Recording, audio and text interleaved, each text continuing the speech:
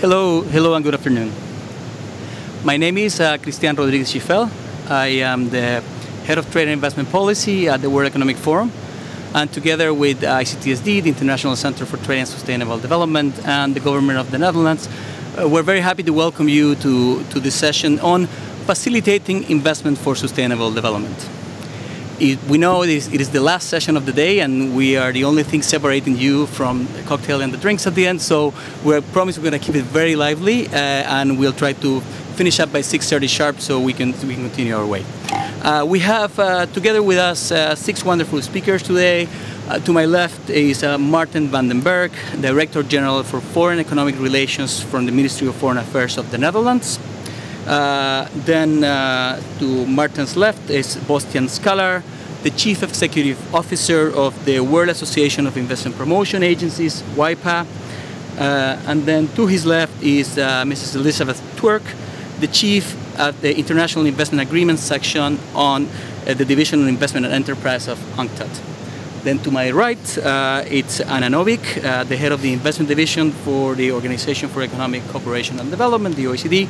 And then finally, sitting here at the panel, Ambassador Chiedu Osagwe, the Director General and Chief Negotiator for the Nigerian Office for Trade Negotiations. And then joining us online, and I think you can see him on the screen back there, it's Mr. Howard Mann, who's joining us from Canada, the Associate and Senior International Law Advisor at the International Institute for Sustainable Development, IISD. Just a very brief note about what we're trying to do today. Together with the government of the Netherlands and IISD, the World Economic Forum, we've been trying to prompt the flow of discussions about investment issues here in Geneva through the trajectory for investment for sustainable development through the past year or year and a half. Trying to support a healthy conversation on these issues, and I think one of the key points that we've been trying to drive here is about investment facilitation, and we've been very happy that this conversation has also reflected on many conversations happening in the House and beyond at the moment. So to present the idea behind this trajectory and the principles that we're trying to push we'll leave you first with Mr. Marten van den Berg. Thank you, Christian. Thank you very much, and very happy to do so and talk about the private and public investment and sustainability. I think we are all aware that international trade and investment are very relevant drivers for development and economic growth, and through GVCs they are very much connected. And perhaps global investment is even more important than global trade. So there is, and especially if you're connected with the SDGs, an enormous opportunity, but also I think an enormous challenge to get all those investments first organized, but also the investments sustainable. Sustainable, but also responsible. And there I think we have a huge agenda. We all have a huge agenda. We, as the Netherlands, organized several roundtables here in Geneva, as Christian already said, about sustainability of investment. What do we exactly mean by sustainability, and how are we getting it organized? What, not only in terms of wording, but also in terms of implementation. I think several players have an important role to play. First of all, national governments, and I think that's very also relevant, the discussion of investment facilitation. We had that discussion within the G20, with the UNCTAD, the OECD, IISD, and I think they play a very, very important role for investment. Then secondly, also the national governments, as I said, also the international organizations and international governmental organizations play a very important role. The international cooperation, as I said, investments going cross-border, so international cooperation is crucial over here.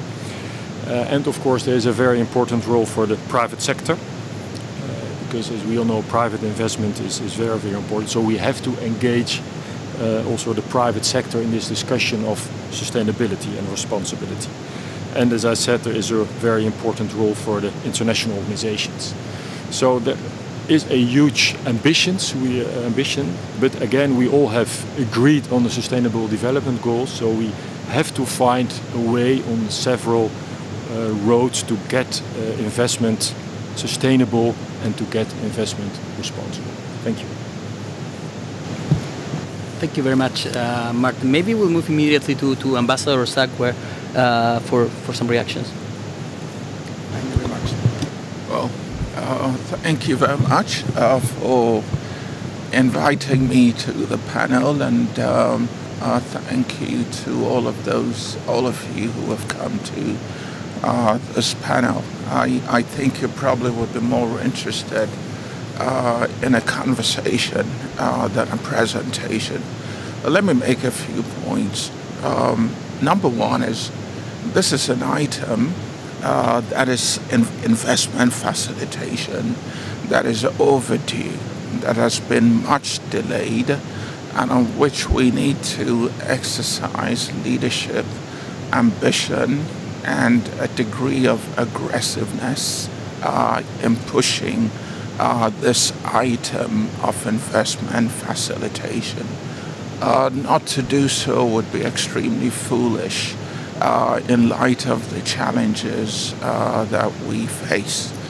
And what are those challenges? Those challenges are the ones that confront anyone like me who is in a developing country like Nigeria, and you have to deal with a development challenge, a growth challenge, a job creation challenge, and you have to deal with population pressures, and you have to deal with key issues around structural reforms. So what is the development logic for investment facilitation? How do we make a case for it?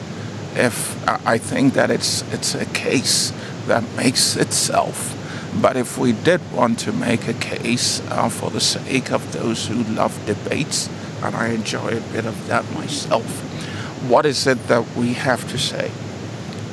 Think about this. Number one would be the trade and investment relationship. They are companion policies. You cannot do one without the other. They're two sides of the same coin. You actually cannot do trade without investment. It is investment that actually provides the turbo boost for trade. So, if investment drives trade, from a trade policy perspective, you would certainly need to facilitate investment to be able to achieve development and growth. To do that, not to do that as, use the popular expression, would be a no-brainer. I mean, what on earth would you be doing with trade if you haven't coupled it to the companion policy of investment? It makes no sense whatsoever. Secondly, when you look at trade and investment together, facilitating them, they have an important effect on supporting domestic structural reforms in country. Structural reforms, remember, they could be anything. They could be anything. But let me tell you what they are in Nigeria and in many of the countries I know in our neck of the woods. The structural reform priorities we have are the following. It's good governance. It's fighting corruption. It's the rule of law. It's using transparency, both as an effect of trade and using investment facilitation as an effect of investment to push these areas. Our priority is also creating jobs. Did you listen to Madame Christine Lagarde this morning in the exchange that she had with Strive Masiyewa, the guy who was the chief executive officer of Econet? They had a very healthy and constructive exchange, if you were there in the morning, on job creation. And he was saying that no jobs were not being created in Africa, or fast enough, when Christine Lagarde pushed him. And the whole point of it, let me tell you this on population, so you know exactly what we're dealing with and why we must take the trade and investment facilitation much more seriously and less timidly than we're doing. The population of the African continent now is about 1.5 billion, approximately 2 billion. By 2050, it would more than double and be about 36% of the world's population. You look at Nigeria alone, we currently have about 190 million people. By 2050, Nigeria's population will be 450 million. Do you know what the IMF has said? That for sub-Saharan Africa, and you have to look at the book by John May and Hans Groth, The Demographic Divide. You must look at it. It came out this year. Sub-Saharan Africa shall require 18 to 20 million jobs annually over the next 25 years. Over the next 25 years to cope with the population pressures of the continent. Now, if this doesn't frighten you, not just the Africans, but those who would be at the receiving end of migrant populations, then I would like to know what else would possibly frighten you. So job creation is a major issue. Which is one of the reasons that we have to be bolder, much more aggressive, and much more ambitious, and stop pussyfooting around on the question of investment facilitation. We just need to do a lot more of that. But gravitate out of the region and out of Africa and think about what all our leaders, all your leaders have signed up to, the SDGs. Do you know the figures? There is a 2.5 trillion annual funding gap for the SDGs. How would that gap be covered? You tell me. I know the answer. I think you do as well. It's the flow of investments. To conclude, because I know that the organizers of the panel would need more time for conversation and questions and answers. There's a lot to deal with in this area. If we don't push on this issue now, if we don't do this aggressively, believe me, many of the ecosystem would be playing with fire in many ways. This is not scaremongering. This is just dealing with reality. I spent 19 years of my life inside here in the WTO Secretariat before Nigeria decided that they wanted me to do something. And I know the challenges. It's trade facilitation, it's investment facilitation, and we have to move as aggressively as we can. The reason for it are some of the ones that we have stated, but it's a lot more. It's much more than that. And now is the time to push it in a global economy that's generating more challenges, but still abundant with a raft of opportunities. To conclude on the notes that you know well, many of our countries want the savoir-faire, the knowledge that comes with capital flows. They want innovation. They want to be able to integrate into supply chains. They want to achieve efficiency gains in a world. And again, I do hope that you'll listen to Madame Lagarde this morning, where it's not really so much as Nigeria's or Ghana's or Senegal's or Cote d'Ivoire's trade surplus. It's about value added for trade in tasks. It's about value change. And this is what an investment facilitation objective and implementation would help you all and us achieve. I think I went beyond my time, but I'm sorry about that. Not at all, Ambassador. Thank you so much for your words, and I think your leadership and Nigeria's leadership in aggressively pushing this issue, and I think you succeeded at that, scaring many people in this room, including the moderator. But I think it's a good segue towards our next speaker, Howard Mann, who is, I believe, on the line. Has been working together with us through this trajectory as we work towards, of course, not only the promotion of investment, but sustainable investment. So naturally, one of the first questions that we needed to ask ourselves, so what is really sustainable investment? And for that, Howard and Carl Savant have been working, and I think this is what Howard will present, on trying to outline what will be an indicative list of FDI sustainable characteristics. So with that, I think Howard can explain a little bit more if we have him online. Thanks very much, Christian, and I apologize for not being able to be there in person today. It just wasn't possible to travel to Geneva for this, so I hope that participating this way will be useful.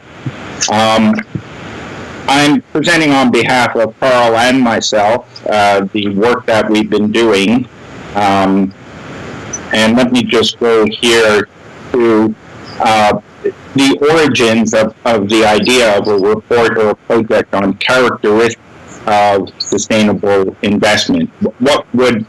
How do you define what sustainable investment means today? In the E15 report on investment ways forward, one of the policy options was to develop a working group on defining characteristics of sustainable investment. And the work that Carl and I have been doing tries to set a basis for that.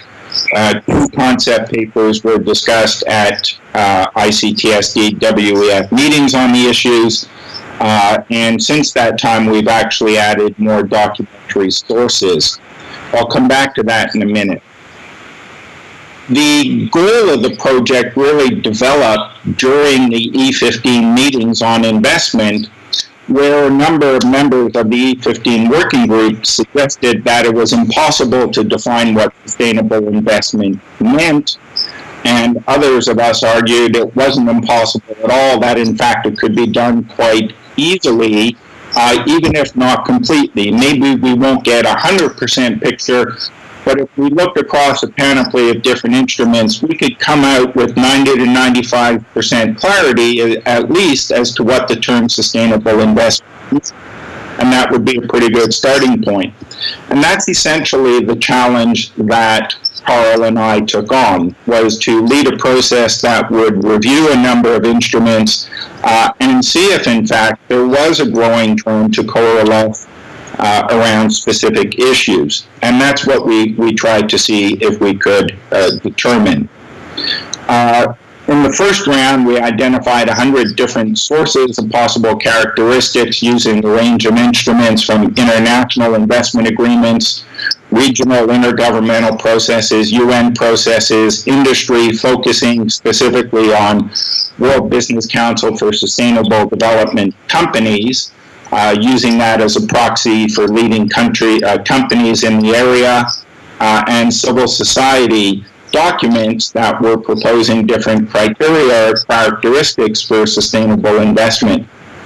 The initial results were reviewed at meetings, I think in June and July, or May and June, and since then we've added another 50 texts to make the document more robust.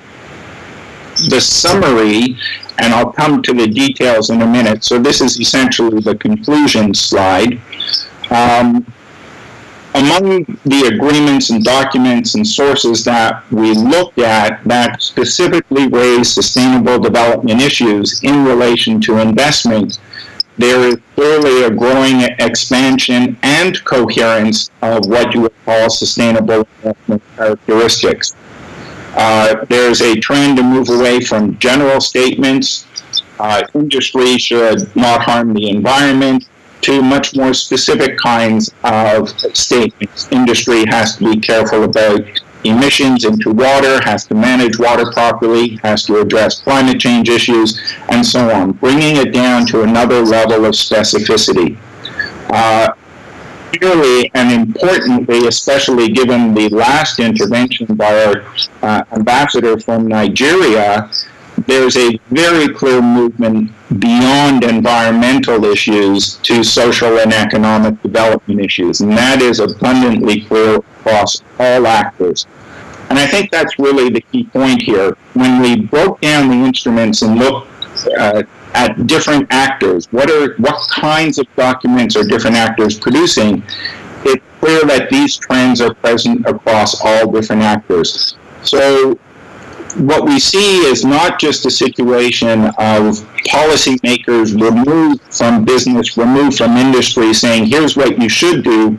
What we also really see is industry actors, business actors saying, here is also what we can do and need to do. And there's very much a coalescence between those two sides, if I can use that word. The identification of issues remains an active process. What we found is that the later in time the documents we looked at, the more comprehensive they tend to be, and the more specific they tend to be, and the more they tend to recognize participatory processes and good governance as critical elements as well. So those are the general results. If we go back to the question, can we identify specific characteristics of sustainable investment that help us define what it means? The answer from this conclusion slide is very much yes, we can, and in fact, the evidence and the empirical research supports that. We found a certain group of core characteristics looking across both time and content parameters. Among those now we see a low carbon footprint addressing climate change much more directly, labor rights, workplace safety issues, non-discrimination and human rights issues, settlement transparency, issues relating to supply chain standards and the responsibility of industry in relation to their supply chains. We see a broader recognition again of stakeholder engagement and legal compliance. Compliance with the applicable law in the host state is clearly emerging as a critical factor. But when we look ahead and on a time series, what is emerging, and so we call them emerging core characteristics, based on the criteria of 1/3 of the instruments in at least 3 of the stakeholder groups. So business, industry, international organizations, international agreements, and so on. Here you see very much the growth in economic and social factors that's emerging in that kind of analysis. So very much reflective of the development of the SDGs, very much reflective of the need for sustainable development to be a truly integrated concept for all stakeholders and for all stakeholders to be equally engaged in. Interestingly enough, we also see much stronger evidence of the governance component that's been raised emerging in that context as well. I'm just going to show, I'm not going to try and go through the detailed charts, but here you see, and you'll be able to have access to this. The final report, by the way, will be issued, we hope, at the end of October or by the end of October. But you can see the detailed kind of analysis and that was done using this economic dimensions of sustainable development and the kinds of specific issues that are raised, and the same thing for environmental dimensions, social, and governance dimensions. So that's the kind of analysis that we did and mapping in the exercise. In terms of future users, we see it obviously open for the negotiation of investment agreements, including any agreement on investment facilitation, with binding documents, non-binding documents, facilitative, or whatever the case, And I think in that perspective, the key issue is just facilitation of what kind of investment. Facilitation of investment does not look the same thing as facilitation of sustainable investment. If we are correct that governments have to be much more engaged, and certainly this is underlined in UNCTAD's work, governments need to be engaged in setting the policy frameworks in order to ensure that sustainable investment is in fact the result, and not just any form of investment which may or may not be sustainable. So when we talk about facilitation, what does that mean in terms of these characteristics? What needs to be facilitated to achieve the kinds of characteristics that are being identified and talked about? And then the whole, I don't want to go beyond this into the detail at every level and go way beyond my time, but I think you can see how the characteristics are used in terms of investment promotion agencies, home countries supporting their firms that invest abroad in relation to investment treaty disputes, and so on and so forth. So I'll leave the presentation at that. The tables will be obviously in the final report and available on the PowerPoint. So I'll end here for now and make sure we have time for discussion. Thank you. Howard, thanks so much, and if you can stay with us for the Q&A period. And of course, to the audience, the report is very much a work in progress, but hopefully it will be publicly available soon from our side. We've heard about the political will, we've heard about the urgency, we just now heard about the scope. And the next speaker is Elizabeth Turk, who is setting up her PowerPoint at the moment. Elizabeth, given what we've heard right now, I think what the system can actually do to support sustainable investment facilitation from UNCTAD's side.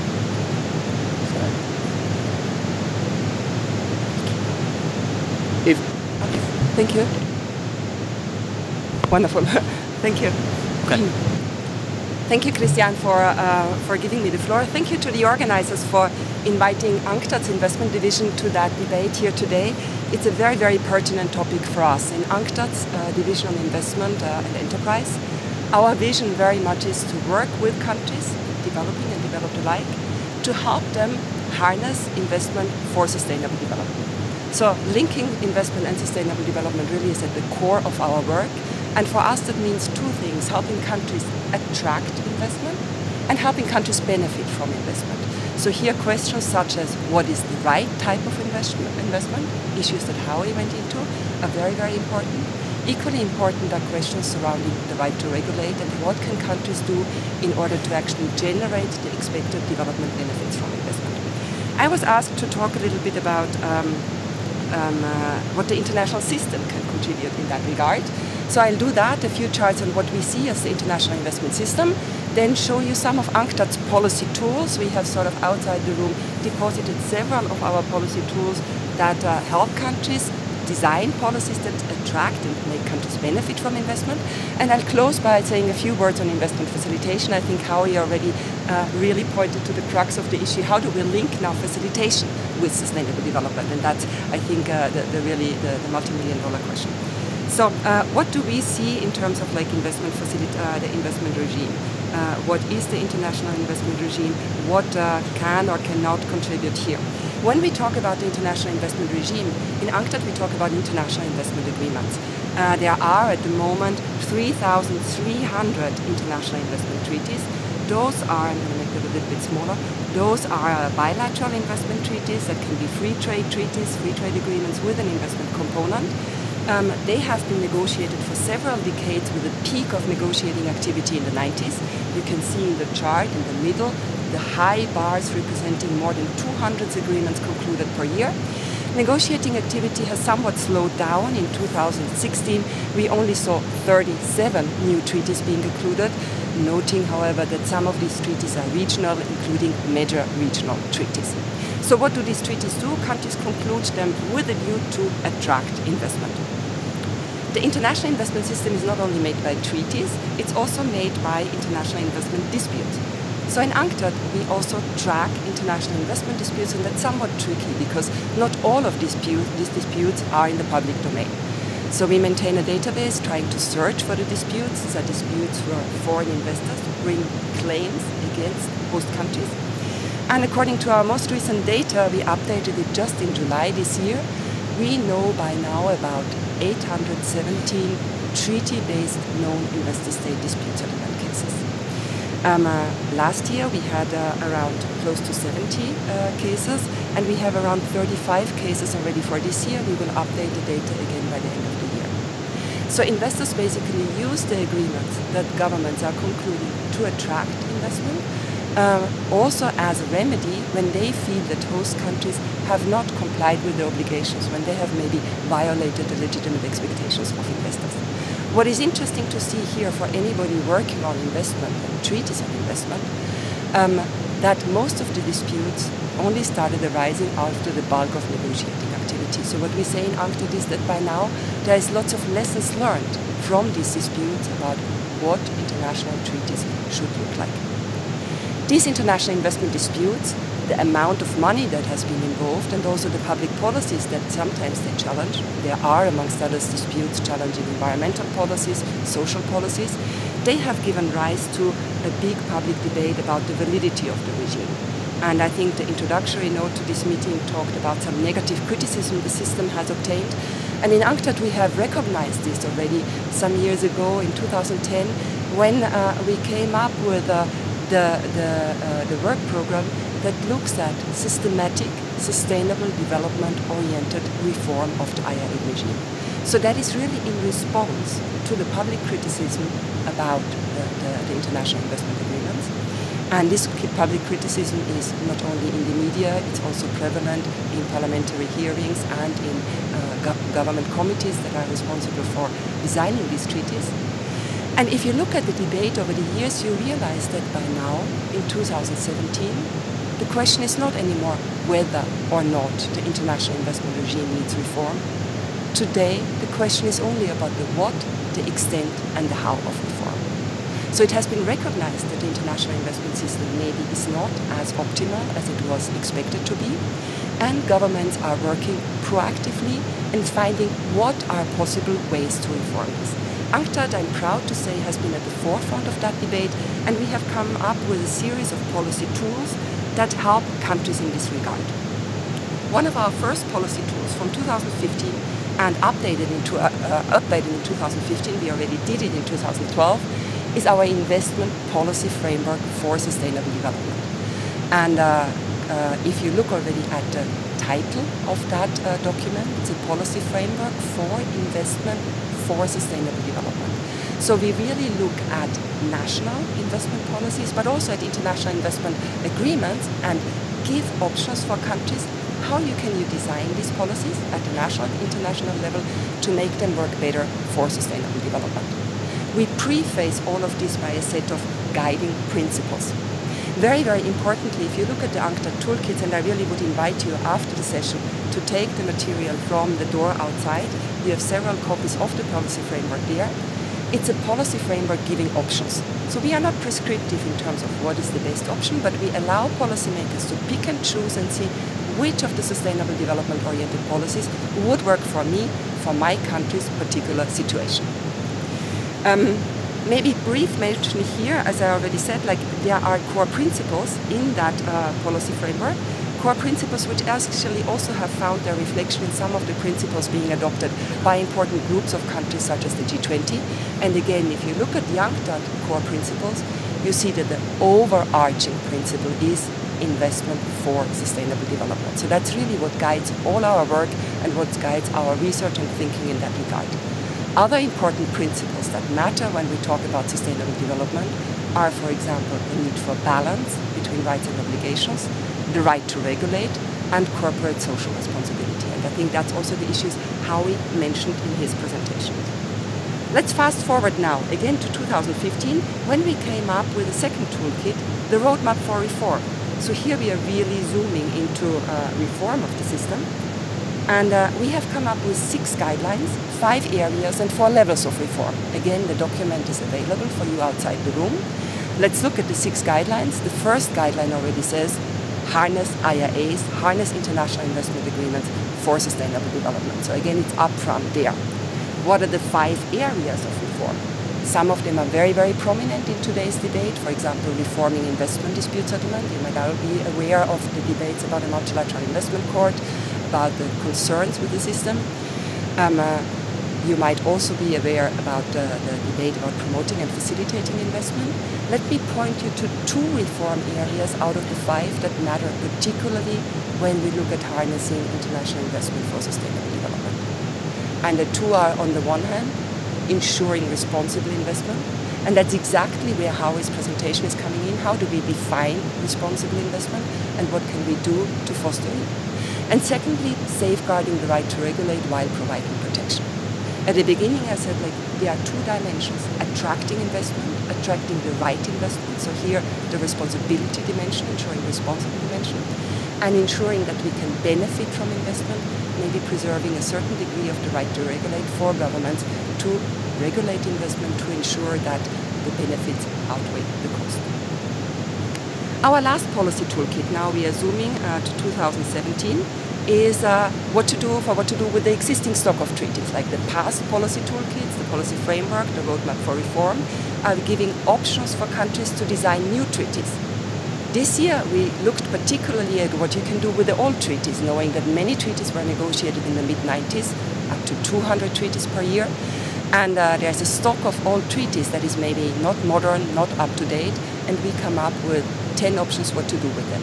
Again, one option of particular relevance for your discussion here today, that's the option of referencing global standards. That's referencing these type of sustainability standards, the Sustainable Development Goals, the Addis Ababa Action Agenda, sustainability goals, including those, the Sustainable Development Goals adopted by the United Nations, referencing them in international investment agreements. For us, that's one way forward to ensure that the international investment system can contribute better to sustainable development.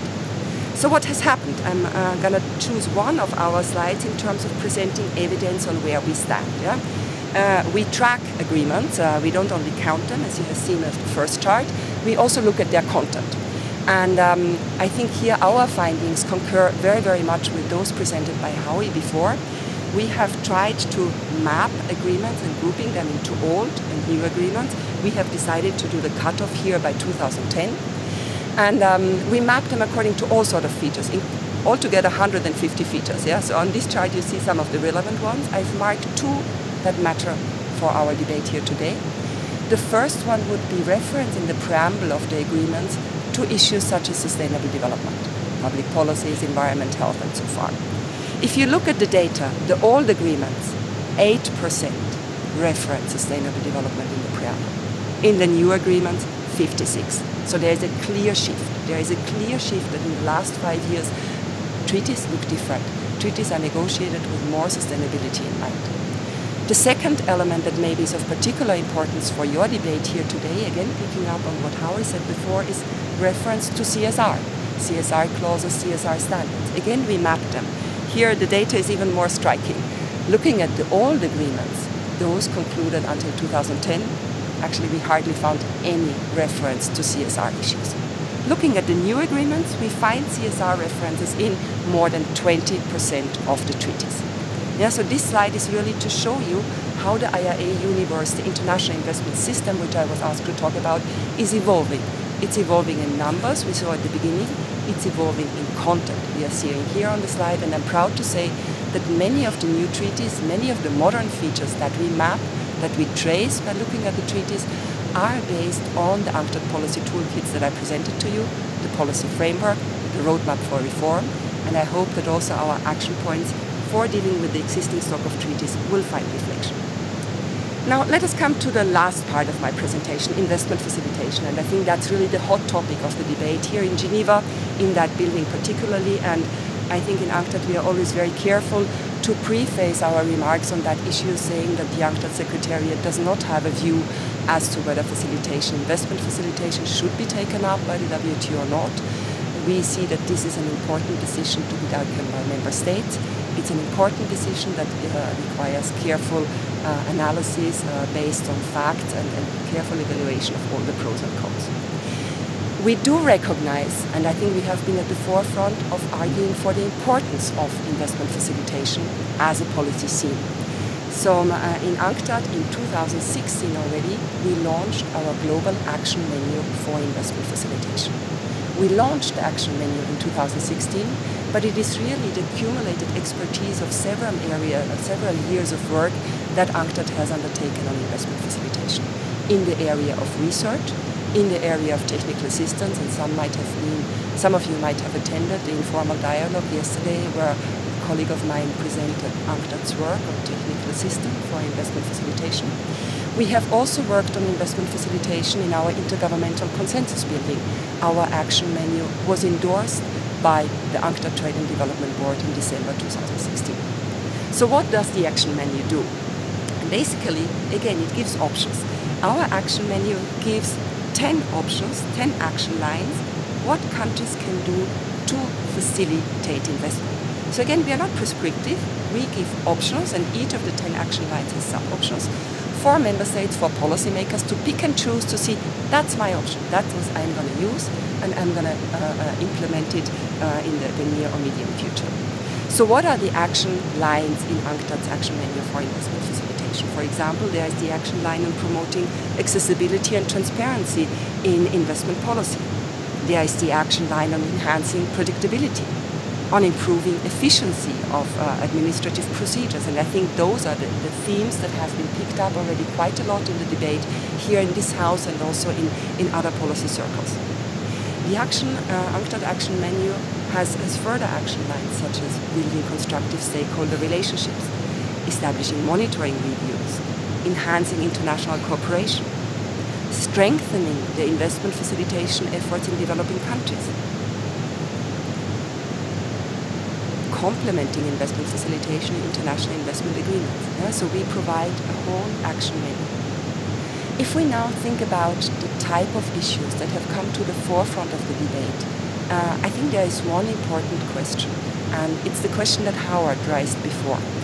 If we look at harnessing investment facilitation for sustainable development, and I think that is what we are all striving to do, my key question here to all of you would be, how do we actually do that? If you talk about transparent policy making, are you going to differentiate between good investment and bad investment? Are you going to say you're only going to be transparent for sustainable development friendly investment and not to others?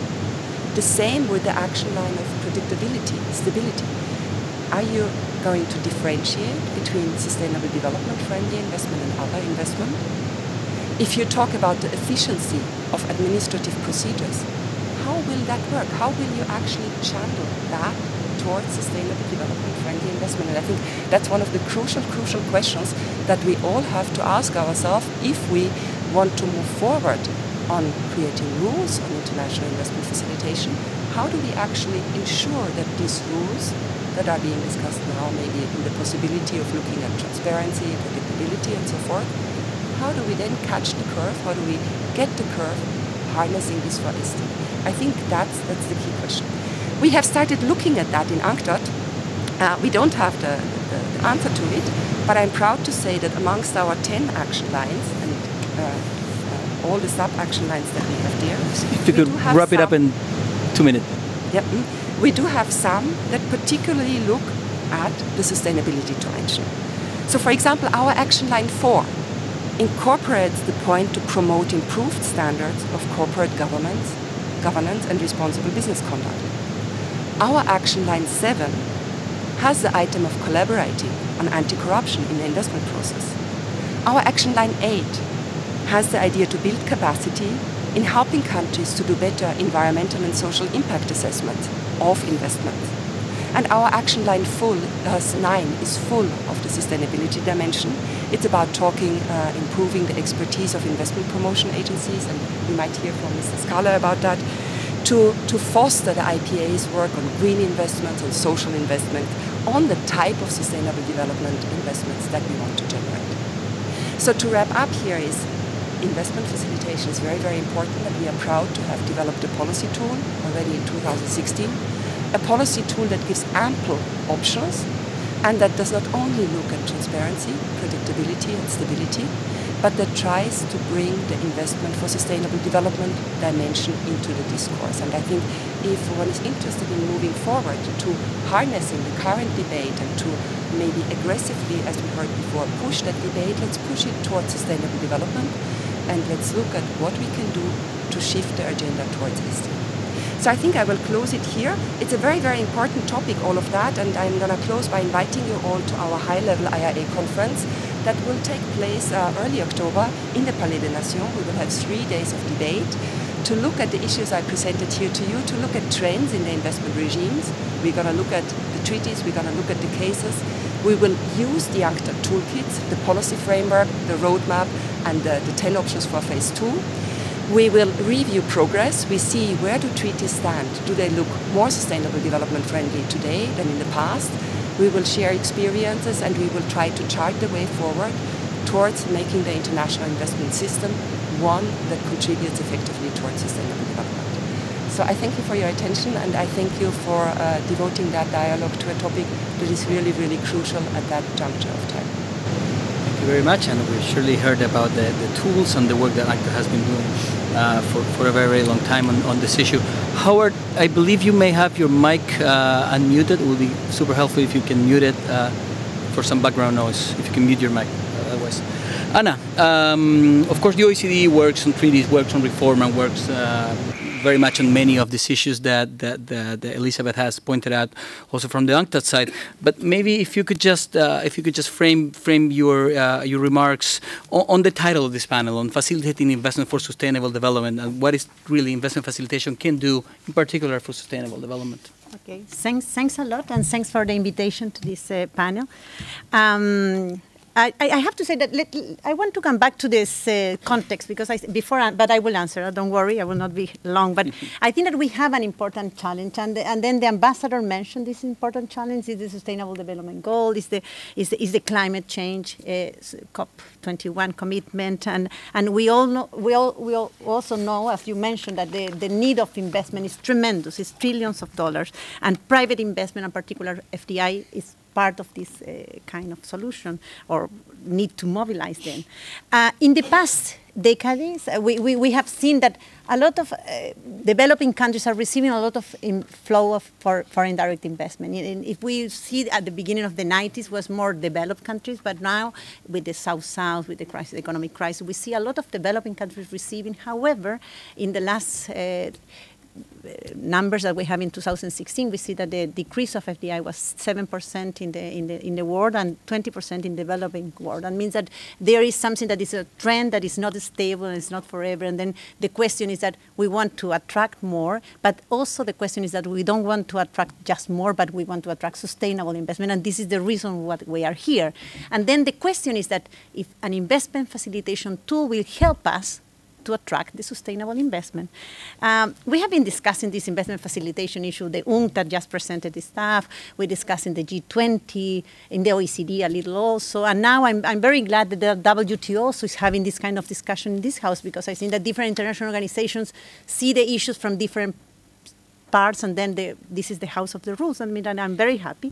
However, and just the way that the OECD see this issue is like we see that investment facilitation is part of a big policy package of investment, or of policies to attract investment. That is not the only element that we need to take into account. If you see the heterogeneity of investors, the way of the investor taking decisions, the way that trade and investment is linked, as the ambassador also mentioned, I think that it's important to see that investment facilitation is one piece that helps, but it's one piece of a big package of policies. But I have to say that it helps. Measures that provide transparency, predictability, efficiency in the administrative procedures are useful, and I think that any effort to reduce kind of obstacles for investor, facilitate transparency of the procedures that you are having in your countries, reduce the cost of doing business, without doubt will help to attract investment. However, and this is an important message that I want to give, because I think that is the Marten message, I think that for making this investment or creating a positive impact in the society, I think that we need to do something else. And what we need to do, and this is something that we are working with countries, is that to have a policy framework that is coherent with many, many different policies, and I will explain a little of that. And then the business also have an important role, and this is the call that we do to business on responsible business conduct. This was a discussion that I had before with Felipe, but I think that more of the people here called corporate social responsibility. We try to talk about responsible business conduct because we think that it's not just a social issue, it's a way to operate in a responsible way. For this reason, I think that, but at the end, it's the same concept. Let me explain you how we work with that, because I think that it's a little what you were talking of the need to have some structural reform. In a way, we think that we have a policy framework of investment in the OECD where we do investment policy review, and we consider 12 different policies: competition, trade, tax. We have the advantage in the OECD that all these policies are in the OECD, and we try to see how, in this coherence of application of policies, you create an environment that is attractive for investment. Investment facilitation is part of this package, but this big kind of policies are necessary. We updated these instruments in 2015. We are doing some investment policy review with some Asian countries, and also we have some regional approach with this investment policy review. The other element that we have is this responsible business conduct, is the M&E declaration. It's interesting because in the OECD, since the 70s, when we start to work on these investment issues, we create this declaration that includes some investment liberalization, open market, but at the same time, these M&E guidelines that said, you go there, we will open the economies for you, but then you have to behave responsible. In 40 years, the world has changing. The investors are different, the trends are different, and I would say that what is more different is the way of doing business. And then this is the issue that also you, Ambassador, were mentioning in terms of the global value chain. Trade and investment right now are linked in a way that you cannot distinguish between one and the other.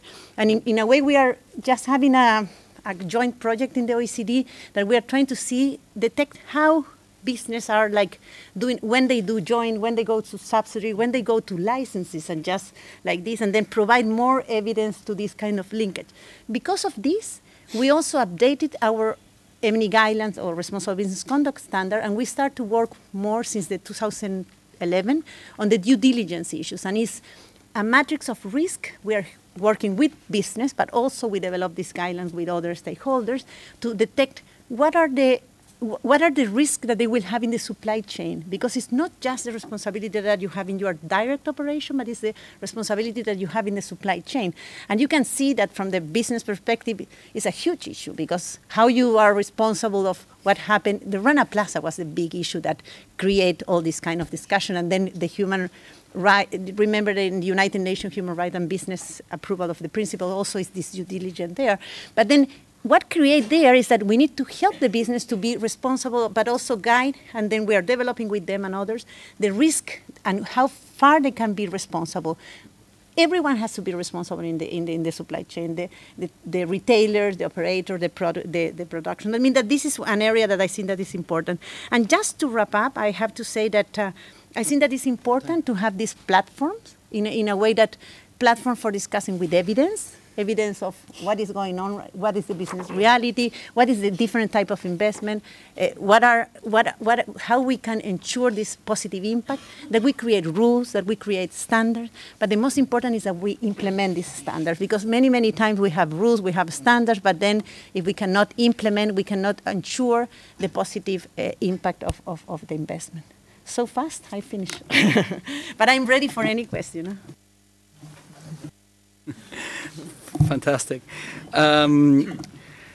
We have come to our last speaker. We heard about the political will. We heard about the urgency. We heard about the scope from Elizabeth. About the scope, sorry, from Howard. About the tools from Elizabeth. We heard a little bit even about the business case from Anna.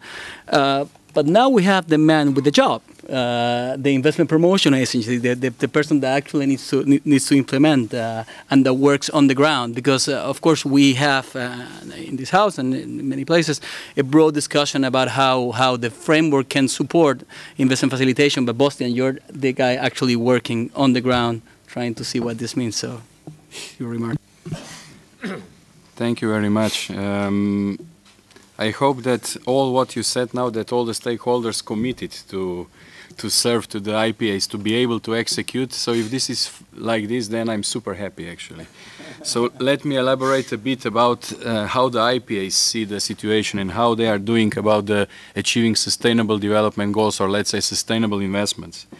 I guess we should all agree that the sustainable goals should not be just like a ticking the boxes exercise, but should be a tangible actions in all phases of investment promotion activities, and eventually also be embedded into the FDI targets, aftercare, and also policy advocacy activities, especially the policy advocacy, because they can provide to governments a proper response what the investor wants, because at the end investment is about investors, so they have some particular requests.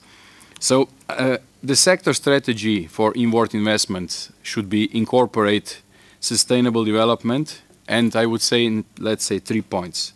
Through identifying the sectors where FDI can have a direct impact on sustainable development, like in renewable energy investment projects, ecotourism, organic agriculture, can be where FDI can play an indirect role, so especially through the technology transfer, specialist services and products that address key sustainable development issues. And the third one, targeting types of projects within all target sectors that minimize threats caused by pollution, natural resource depletion, intensive agriculture, and so on.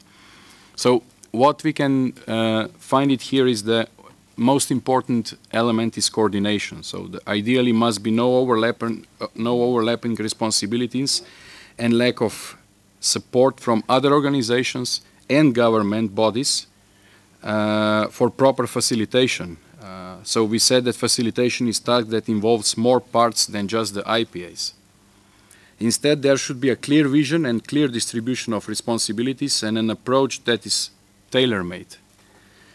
So what we said before, first identifying sectors and companies, then targeting the types of projects, and then communicating this to the potential investors.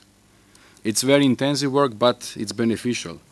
So how to assist IPAs? I would agree with Howard and also the Carl Sawan, with whom we are also working, like a view on international support program that is needed. And he also pointed out that the key premise is the importance and urgency of creating more favorable conditions for sustainable FDI flows to meet the investment needs of the future. So international support program should be somehow put in place.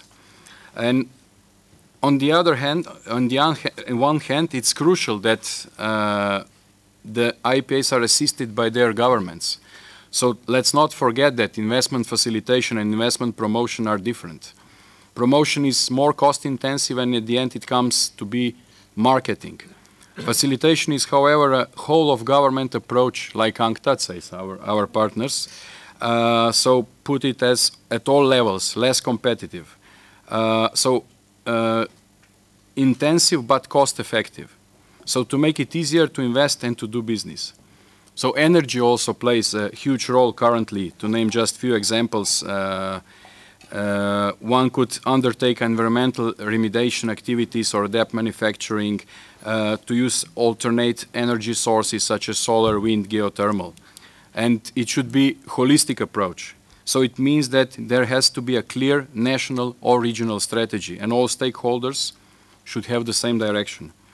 So one of the most important roles of IPAs is policy advocacy, although many might not agree. And they don't have many times empowerment to be able to make policy advocacy. They can objectively transmit the voice of investors directly from the ground to policymakers to then find a common strategy. An IPA focusing on sustainable investments while their government is not providing them with proper support and framework will definitely not work at all, or effectively, to say the least. They can take an active role for the promotion and facilitation of sustainable investments. Capacity developments and empowerment of IPAs, as I said before, is the key. So how we try to empower them, we are trying to do this through our consultative committee. So our UNCTAD, UNIDO, so all, let's say OECD, all the powerhouses which help us to empower the IPAs. We recently had a meeting in New York where we would like to go with one project that we designed that will especially empower the LDC IPAs, which we believe they need the most of assistance of us and other agencies, intergovernmental agencies. And focus should be clear and the IPA strategy defined and tailor-made. And one-size-fits-all approach we should definitely avoid. By providing targeted support, the IPA can help the investor to identify opportunities for adding certain functions or activities to their initial investment plan to be able to invest into sustainable projects. Facilitation can even create opportunities for investment where none previously existed. This happens when the IPAs assist an investor to uncover or access opportunities that the investor would not have been able to identify or take advantage of without the IPA support. And lastly, I would say a sound feedback mechanism will indeed help to create much business-friendly investment environment regulatory facilitation steps. If I say shortly, private sector mindset is the key while offering operational facilitation services. I would like to say at the end a concrete example. They asked me to say one concrete example about how it means like a sustainable investment facilitation from one of our members. And this was with their consent, example from South Africa, where the company, which is working in renewable industries, this project that happened in South Africa contributes directly to SDGs 7, 8, 9, and 13. With this example, I will try to illustrate my earlier points, what I was saying in terms of a holistic approach by the government and the IPA regarding their strategy to enable and enhance sustainable investments. So in the first 3 rounds of the South African government Renewable Energy Independent Power Producer Program, it's a very long name, 19 wind projects were approved, and it is estimated that these projects combined would use approximately 740 wind towers. For many of the projects in the first and second rounds, these towers were fully imported and had to be transported to the different project sites, contributing greatly to the carbon footprint of the project, which we would like, of course, to avoid. However, with the establishment of a second local wind tower manufacturing facility locally, the carbon footprint of the wind farms are drastically reduced and towers only need to be transported locally. So this was like attraction. And then we come to facilitation, and the agency, Invest South Africa, facilitated meetings which took place between the company and the government departments and funding institutions such as Department of Energy, National Treasury, and the Industrial Development Corporation. So the project was realized, and then we come to the aftercare. So they supported the company in the process of expanding one of their factories, and they also offered them a tax incentives of course, this was all possible because they were coordinating all other stakeholders within the governmental structure. So let me conclude. All in all, it can be said that investment in the SDGs requires enhanced facilitation. Investment in many SDG sectors, such as water, electricity, healthcare, and education, involves the provision of public services and tends to be more intensively regulated. In cases where policy uncertainties are hindering investment in SDG projects, project preparation and packaging can improve project visibility, speed up project implementation, and reduce project risks. We also see that in our above example. Equally important to sustainable development are technology, upgrading, innovation, and the introduction of green technologies. So the last sentence that I would say, IPAs should definitely be more empowered, should definitely be independent, and should have the opportunity to feedback their respective governments to be able to create proper policy framework and legal framework so proper investments would be created through the investors. Thank you very much. Thank you very much, Bastian, and I think for your presentation, it's very evident the gap that we have between, of course, the policy conversation and the actual implementation. And I think these are the things that, of course, the discussions at this House and really what the trajectory we are undertaking with the Netherlands and ICTSD is trying to bring closer. And in that regard, I think we're very thankful for the participation of WIPA and people working actually on investment facilitation on the ground and the businesses, really, which I think are essential and complementary to this discussion between policymakers, which will create the frameworks. With that, we have still a bit of time, so let me just give it directly to the audience, and if you could just, before phrasing a question, identify yourself and your affiliation. Hi, Hege from Spire Norway. I have a question mostly to you, Anna. You talk about responsibility in global value chains, and as a concern, international transport is one of the main emitters in the world, and by means, if it continues the way it does today, by 2050 it will be responsible for about 40% of greenhouse gases in the world. I'm just wondering, as it has been a standstill in the IMO and the ICAO for a while on how to regulate these emissions, how do you see this responsibility being taken from these emitters? Thank you. Very particular question. I have to say that in the OECD we are trying to coordinate. Don't believe that the governments are the only one that have problem of coordination internally. But we are trying to solve it because we know that the work together is the way that we have to deal with this kind of problem. In this kind of particular issue that you mentioned, we are working with the environment and with the ITFC, the transport. And then what we are trying to show is like it's possible. We have a last report about investment in growth, investment in climate. That means that how you can build systems or do actions that will not decrease the growth, but will allow you to tackle this kind of low emissions and then invest in the many of the work that we are doing is like how if you start to invest in infrastructure and then you try to change the transport in the way that is already changing, in a way that it will be with low emission by definition because of the way that you are doing the things, then you will continue growing, but at the same time you will diminish this kind of contamination or pollution. But we are working more in this plane, in this sector. I would say that in the responsible business conduct that we are working more with business, we are not tackling the transport in particular. Of course, these standards apply to all sectors, and we are developing right now a due diligence that is for all sectors, but we have been focused more in the mining, in the textile, in the agriculture, now something on finance, not too much on transport, even though that applies to transport too. And I would say that the question that you make, we are working more with the environment in transport in this kind of changing the way of transport, changing the way of infrastructure, and then trying to combine investment in growth and investment in climate at the same time.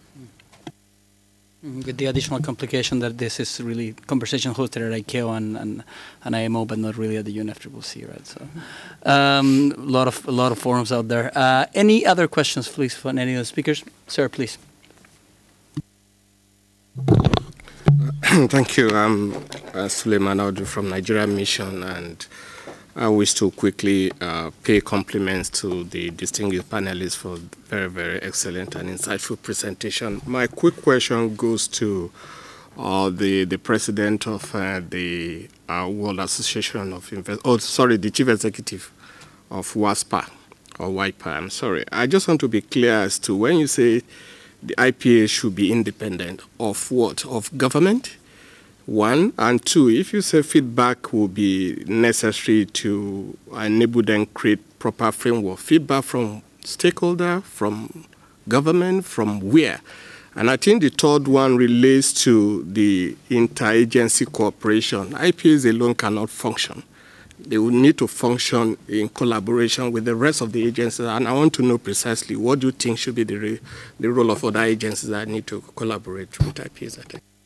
Thank you for the question. I would try to answer simply from my private experience. I was head of an IPA for some couple of years. what I meant with IPAs to be independent, I meant that when once there is a yearly plan done and the budget proposed, that they are not influenced from the other stakeholders, especially not with the political changes, which is in many times the case. So when the one establishment changes, the IPA cannot proceed with priorly established plan and the budget. So they are many times burdened with the political issues and instability in the countries. This is what I meant independent. So they can decide when the budget and plan are confirmed.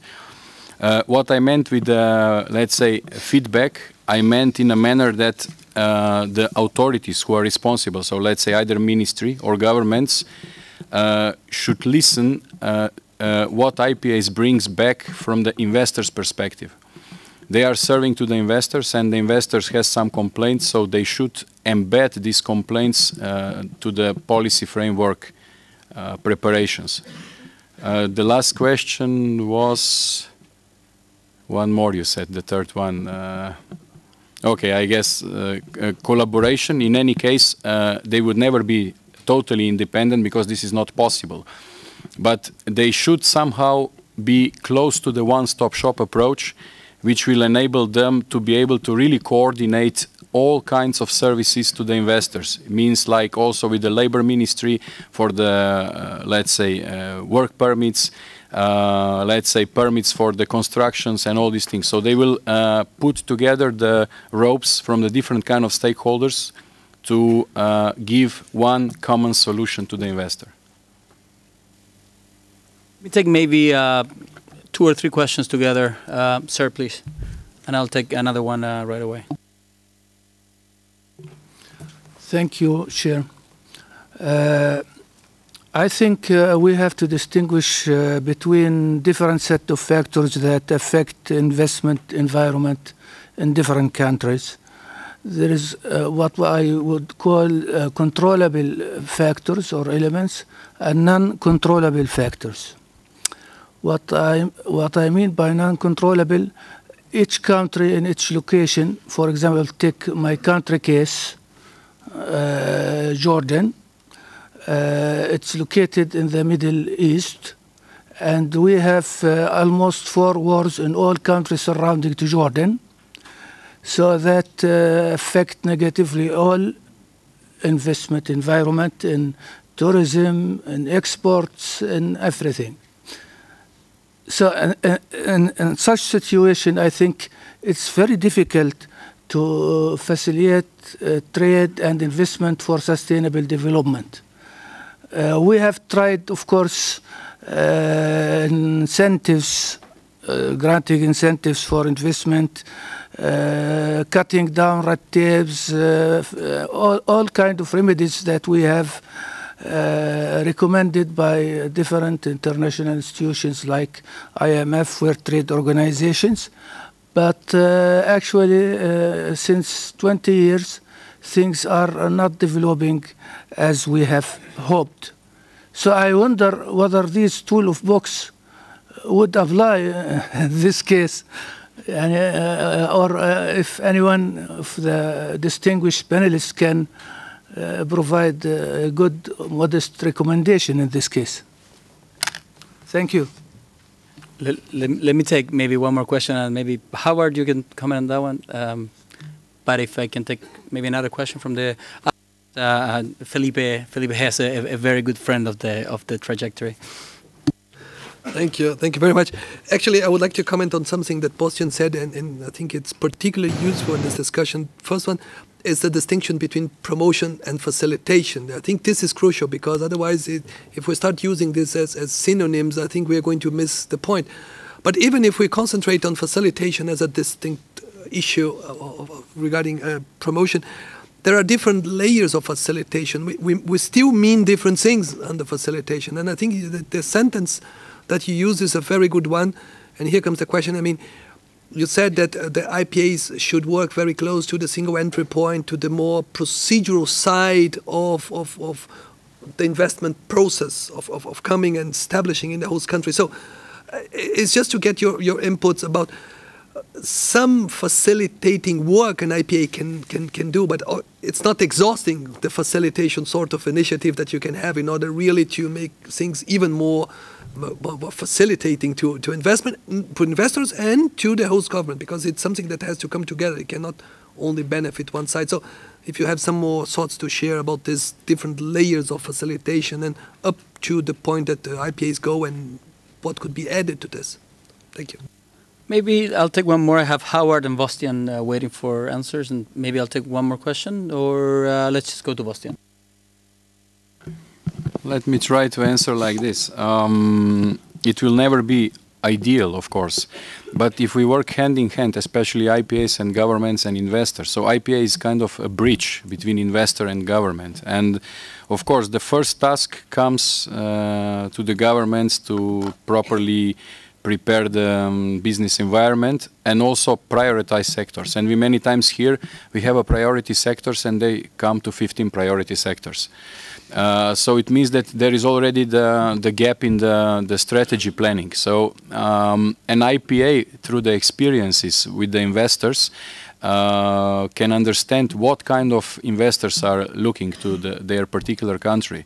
So this is what I meant before with the feedback, to give to government and to all the relevant institutions the proper feedback to create a strategy and policy that will, in the long term, enable sustainable investments. This is, I hope I answered. Howard, let me go to you.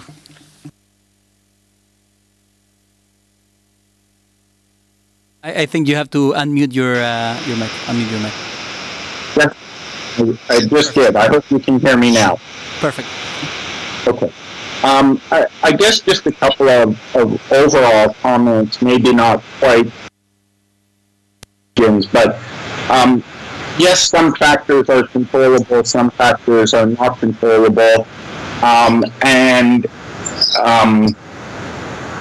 here we do come to a question of what type of investments are you trying to facilitate, are you trying to promote? And I think that we do need to see investment facilitation as part of a larger strategy. But I also think we need to make sure that we don't go back to kind of the investment policy frameworks of the late 1990s, early 2000s, that focused entirely and only on what was defined as the investment environment. When we look at the scope of investment, what does it mean to talk about investment for sustainable development today? Even the notion that investment is all about the investor has to be challenged and looked at critically. Yes, the investor is clearly a critical component of any type of investment facilitation, investment promotion, investment regime. But how that investor and its investment interact with other economic and social stakeholders is equally critical, and those stakeholders have to be understood as a critical part of the equation, or we will never get to the promotion of investment for sustainable development, taking that term as a whole. What we can't go back and do, I fear, in my view, is assume that all investment leads to sustainable development. That was an assumption that was made 20 years ago. All investment is good investment. All investment promotes sustainable development. But we know that that assumption isn't true. So when we talk about facilitation today, when we talk about promotion, how do we create the mechanisms that are facilitating and promoting those kinds of investments that do contribute to sustainable development within the host country and at a global level when we talk about things like climate change, to me is the critical equation and the critical issue. So I guess I'm supporting the idea that we can't conflate investment promotion with investment facilitation. They're not the same. We also can't conflate the investment environment with investment facilitation. Again, those are not the same, especially when you're talking about a sustainable development context. I'll leave it at that. Great, thank you. Sure. I mean, we have. It's basically how long do you want to proceed to the aperitif? But I just of course, want to react to Howard, just to make it a little more interactive. But I think that the question is not that in the 90s we believed that all investment was good. I will say that today all investment could be good too. It's a way of the policy framework that you have, what are the standards that are there, and also the responsible business conduct issue. I think that all investment could be good. In fact, it's not a fact, but could be good in a way, like it's depending on the context. But this is something that we can continue discussing over. And as we approach to the end of the panel, I think I'll just offer the microphone for maybe quick reactions. And Ambassador Rosagua, we had a last final. Maybe we can host a very final question if we. Yeah. So let me offer the word to Ambassador Rosagua for a final reaction.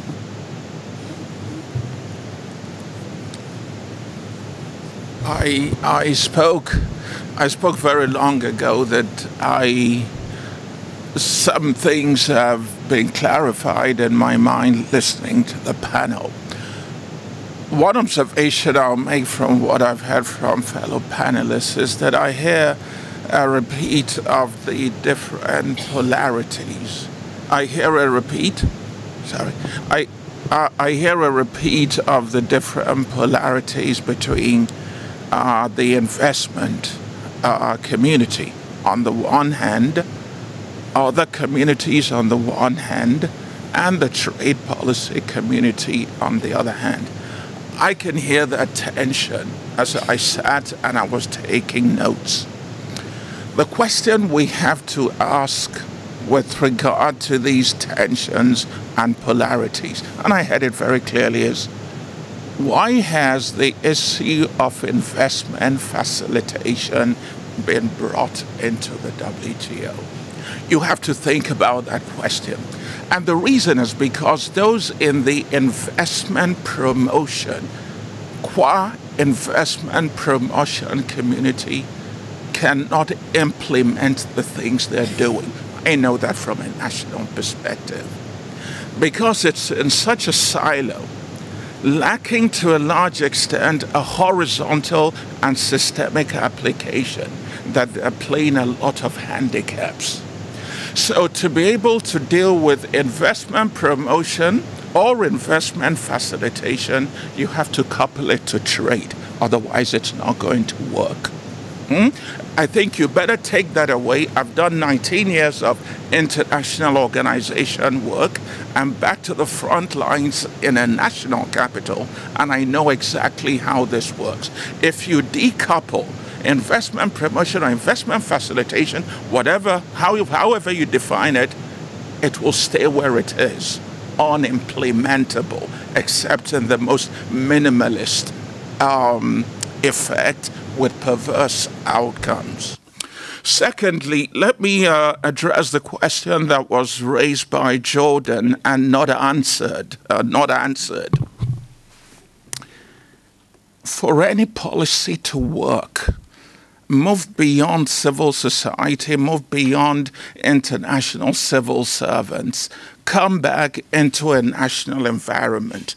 For any policy to work, you must be able to figure out the coefficients that will be introduced from the political economy. Otherwise, it has no chance.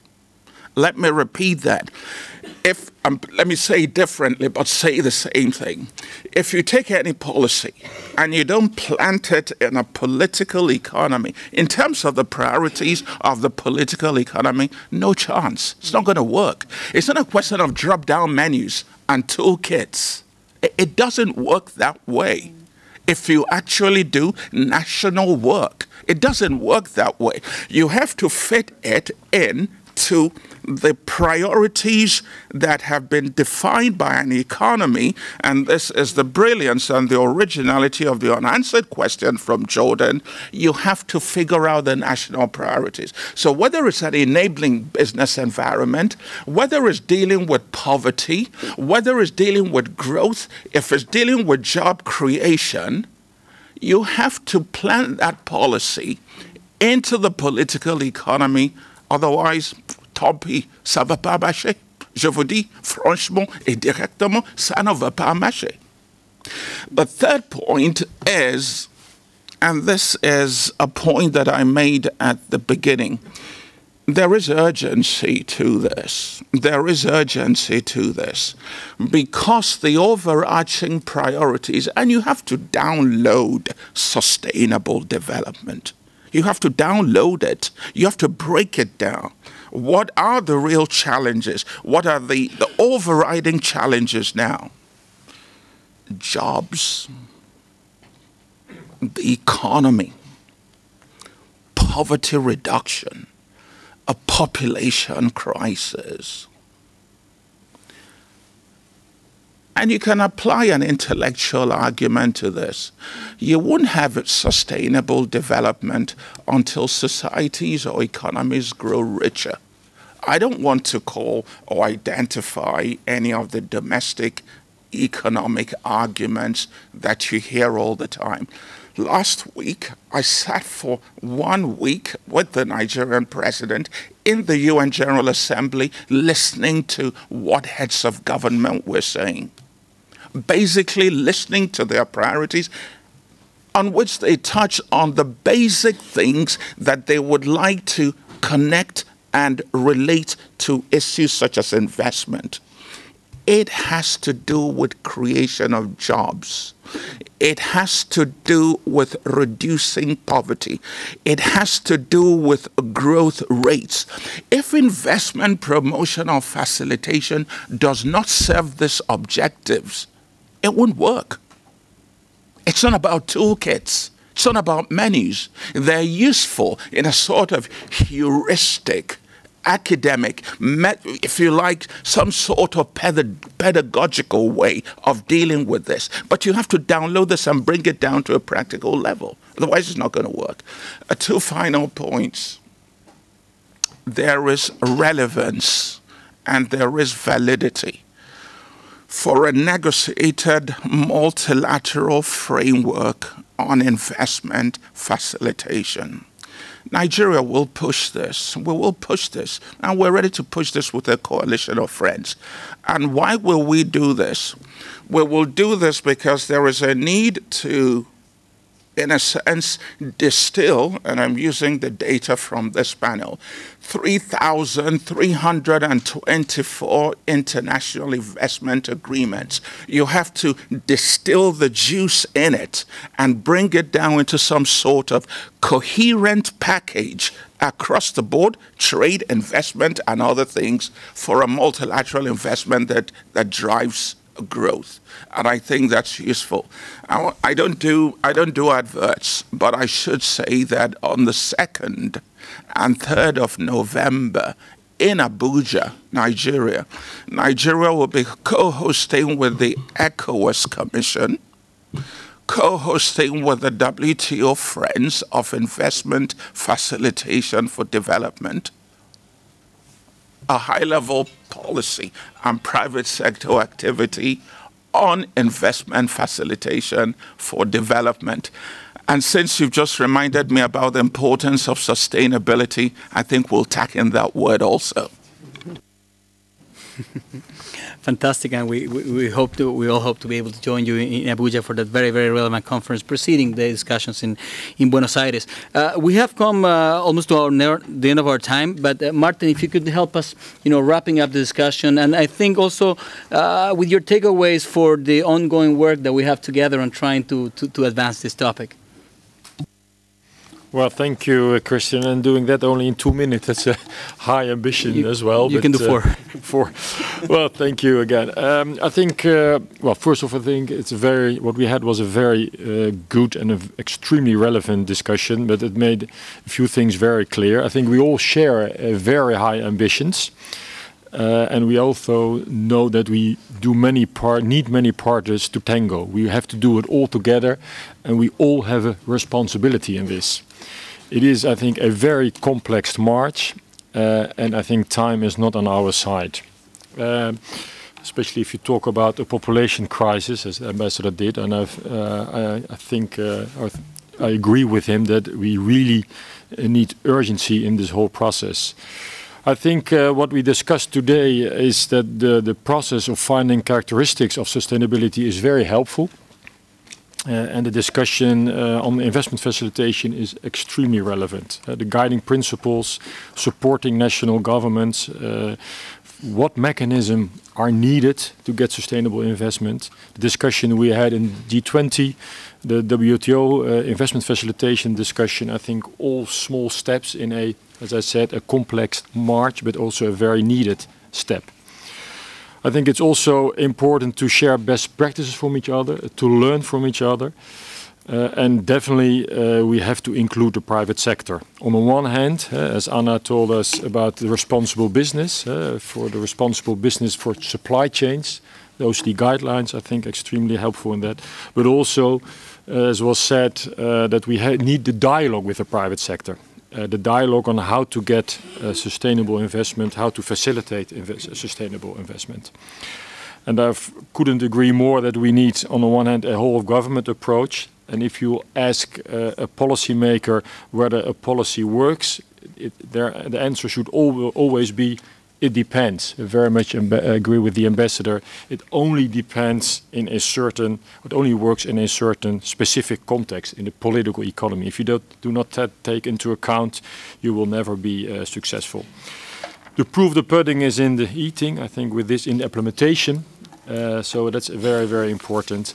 And just to finalize with one example of the Netherlands, how important it is to include all the relevant stakeholders to reach sustainability. About 2 years ago, we agreed on a very, very ambitious energy agreement. That was a whole of government approach. It took us about half a year to have discussions with governments on a national and a local level, with the private sector, with knowledge institutes, with NGOs, environmental groups, with trade unions. That was really a whole approach. Everybody included, everybody agreed, everybody signed a very ambitious energy agreement about renewable energy. And 2 years later, we can see it's very successful in getting the business model, the business case in renewable energy, to really be more ambitious in renewable energy, to have sound economic policies, and also in the end maybe exporting this, but that is also to our own interest. But just to show that if you have, you need all the relevant stakeholders together in a dialogue, and that's the only way, I think, to get successful. And we had, when we came in, there was a small baby here, or a small child here. That's why we do it, and why we have not time in our side. We really get our act together on sustainability of investment. Thank you very much. Marten, thank you so much. I want to thank all our panelists today for a fantastic discussion. The audience, reassure you that the trajectory for sustainable investment for development will try to continue to develop outcomes and recommendations and be really a hosting space for friends at the WTO and beyond to keep and push these conversations. Of course, for what we could expect at MC11, but very much beyond. With that, just a very quick thank you also to my colleagues Rashmi Jose and Aditi Verghese from the IISD and the World Economic Forum, which have been behind the organization of this, and of course the permanent mission of the Netherlands here, which has been sponsoring this panel and tremendously supportive.